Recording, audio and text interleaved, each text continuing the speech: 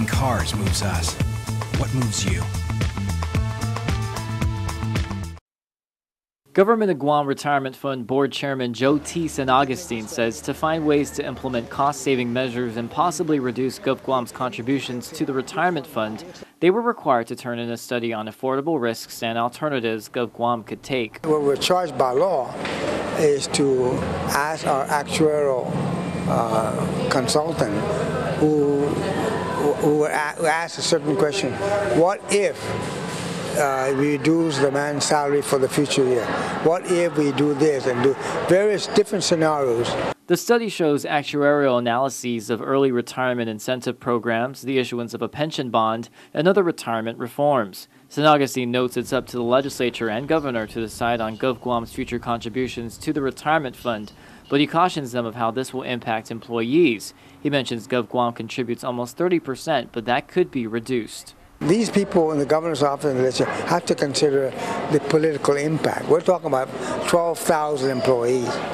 And you're talking about people who have worked their life 24, 30 years of government services, and they're near retirement, and they know how much money they're going to make on the present plan, and any movement they made that the proposal will come up would affect their retirement. San Agustin gives an example of one proposed scenario where GovGuam seeks to decrease the disability benefit from 66 2/3% down to 50%. He explains what this may mean for a disability retiree that cannot work anymore. For instance, if he retires and he gets 66 2/3 of his salary, that's basically, let's say, $66 of his $100 a month.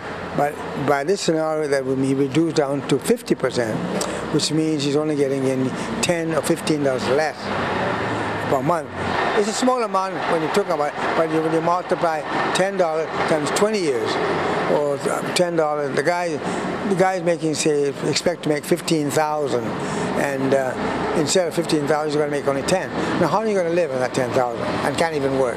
The bottom line, San Agustin stresses, is that although the fund worked with its actuary, financial advisors, and legal counsel, it does not take a position on any of the reforms. However, the retirement board can meet with them to help them understand the effects. The retirement fund has no position whether they're in favor of one plan or another plan. We're not the policymaker. It's the legislation and the government going to do that. They're the ones going to pay the bill. Josh Tikenko, PNC News.